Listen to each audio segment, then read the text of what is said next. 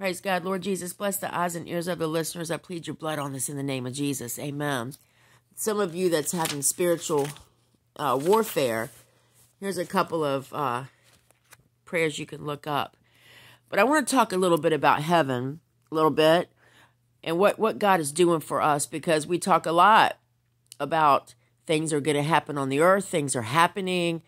A lot of destruction coming. You know, he wants obedience. Obedience, well, he does. But let's talk about why. And what do you, not that we do it to get anything out of it, but what do you get out of it? Let me explain something to you. The Bible says in Romans 6:23, the wages of sin is death. Okay? But the gift of God is eternal life through Jesus Christ our Lord. So heaven is a place of wonder, breathtaking beauty, and boundless joy that you will enjoy forever.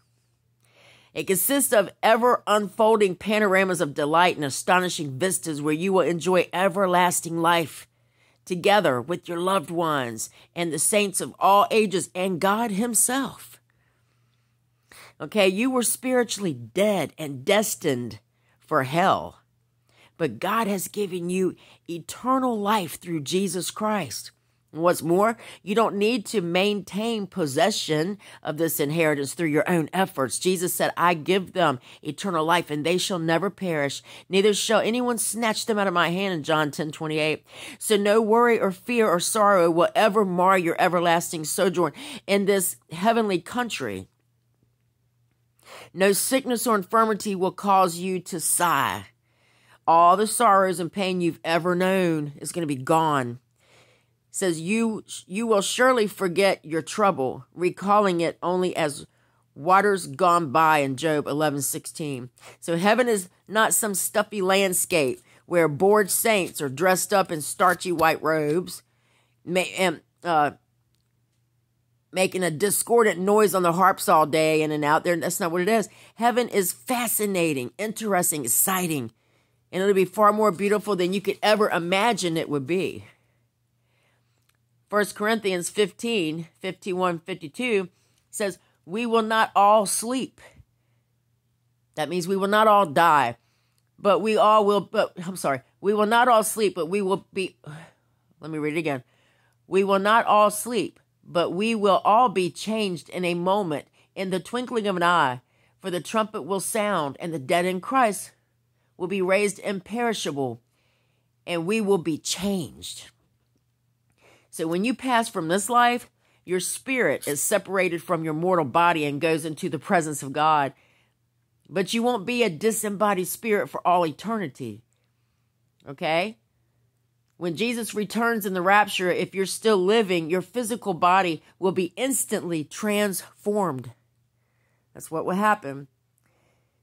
If you're no longer alive on that day, then your body, though it's scattered dust and ashes, will be resurrected and reunited with your spirit. Okay? There's a restoration. God is a God of restoration. Your new body will be physical and solid. The Bible says flesh and bone. Yeah, though it was once weak and aging, it will be gloriously transformed and made eternally youthful. It'll have powers that you've never dreamed of. Your body right now is perishable, but it will be raised imperishable. It's full of imperfections right now, but it'll be raised in glory. It's weak now, but it will be raised in power. God is power, all power. You can read that 1 Corinthians 15:42-44. So you can get along fine in heaven just as a spirit. Yeah. But you will need an amazing new body to live on the amazing new earth and all the other many worlds that you're going to go to. Okay, read Revelation 21:2.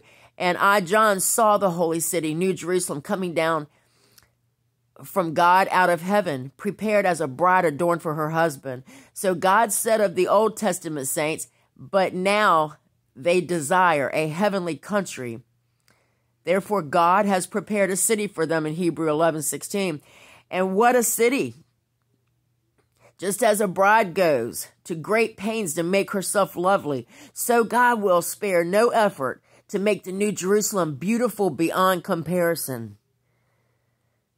Okay, the heavenly Jerusalem is an enormous city complex fashioned out of unearthly crystalline gold, vaster than any earthly city.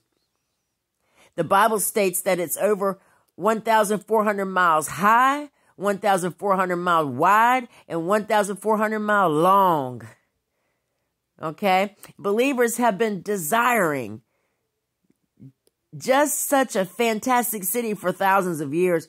So it's therefore the true home of every longing soul, because the Jerusalem above is free, which is the mother of us all. Galatians 4:26. Right now, this amazing city is in the heavens, but in the future, it will descend to earth. This city is where God dwells, where his throne is, and where millions of places, palaces, boulevards, and parks glow with the glory of the Almighty. It's a real place, y'all, and you're going to be there very soon. You're going to be there. You don't need a sun. You don't need a moon. God is so powerful, he lights up the whole place. He does. The glory of Jesus Christ lights the whole heavens. So if you go to John 14:2-3, it says, there is more than enough room in my Father's home. If this were not so, I would have told you so. I'm going to prepare a place for you. When everything is ready, I will come and get you so that you will always be with me where I am. Thank you, Jesus. So Jesus has gone ahead into the highest heavens, where he sits enthroned at the right hand of the eternal Father, robed in splendor and magnificent light. Okay? He said that he wanted his disciples to be with him where he was, so that you could see him in all the glory that his Father gave him. You can see John 17:5-24. But Jesus' presence and light fill the entire city, not just the throne room. Read it in Revelations 21:23. There are many places in this fabulous city where you can always be with him where he is. Jesus will also visit you in your heavenly palace, a spacious mansion-like dwelling. He went ahead to personally prepare your eternal abode. Every detail of your reward will reveal his intricate care and his love for you. Yep. The Son of God wants you to always be with him forever. That's why he makes this beautiful promise. He's coming back to get you, to take you to this astonishing city where you will dwell with him joyfully forevermore. He tells you there's treasures, and look up Matthew 6:20. Lay up for yourselves treasures in heaven, where neither moth nor rust doth corrupt, and where thieves do not break in or steal. Jesus urged believers to diligently store up our treasures in heaven, but many Christians don't take it literally. They think it's a metaphor for some transcendent reality. They envision heaven as an enormous cloud bank where believers perpetually drift around, strumming harps and singing hymns, right? They therefore think that the treasure Jesus was referring to must refer to abstract qualities like joy and peace. But the truth is, God has promised you treasure in the afterlife. That's what he said. He said, behold, I come quickly, and my reward is with me to give to every man according as his work shall be. Revelation 22:12. So consider the heavenly mansion you will live in, the crown you're going to wear, and the streets of gold you're going to walk on. I'll throw my crown at the feet of Jesus. He deserves it. That's right. The Bible repeatedly tells you about heavenly rewards to motivate you to do good deeds. And whatever form these rewards take, they're well worth striving for, you guys. You obey Jesus simply because it's the right thing to do, regardless of whether he rewards you or not. You obey Jesus because it's the right thing to do for him. But just the privilege of living in the heavenly city would be enough, right? But be assured, It's God's good pleasure to bless you beyond measure. Okay? So I want you to remember this. I like to ponder on stuff like this when I'm going to bed at night because it makes me in a better place spiritually. It puts me in a better mood from whatever kind of day I've had, and I can sleep, I can rest a little bit more easily. All right?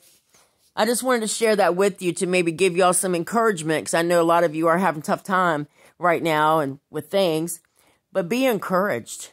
God has something fabulous waiting for us, y'all. And it's not fluffy clouds. It's real. It's something that you can't even comprehend, but it's worth obeying God for. It's worth waiting for. It's worth studying his word for. It's worth talking to him and praying to him. It's worth doing the things he tells us to do. It's worth obeying God because it's going to be so worth it. Even though you can't humanly comprehend what all he's got for us, one thing I can tell you that we can understand, we don't understand everything he has for us, right? But we understand this. We're not going to have this mess we have now, like pain and sorrow and hurt and all that. We're not going to have that at all. So whatever else he can add, take that away, and whatever else he gives us is just nothing but a gift. Nothing but a gift. And I'm ready for it. And I hope you are too. Just tell him, just say, my King, I'm so honored to be your child. I cannot wait to live as the prince or princess in your beautiful kingdom. Give him glory. Give him honor. Give him praise. Give him worship. I say, Lord, do you ever stop thinking of good gifts to give us? Help me to remember I have treasure in heaven waiting for me to claim it. In Jesus' name. All right, y'all. If you don't know Jesus, ask him to save you. If you haven't obeyed God, obey him. If you haven't seeked him today, go seek him. If you haven't prayed to him, pray to him. If you haven't worshiped him today, worship him. All right. God bless each one of y'all, my brothers and sisters in Christ. God bless you.